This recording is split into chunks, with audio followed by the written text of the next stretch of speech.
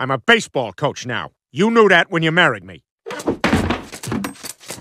Peter, you want some eggs? I actually brought my own breakfast today, thank you.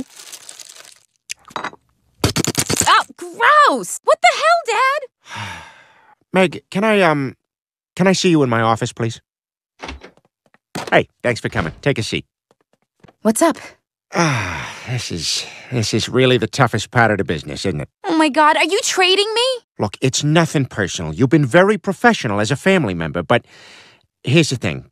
We're sending you down to American Dad. No, what? No! Look, they're not excited about it either. I guess I could call the Orville. I'll do American Dad.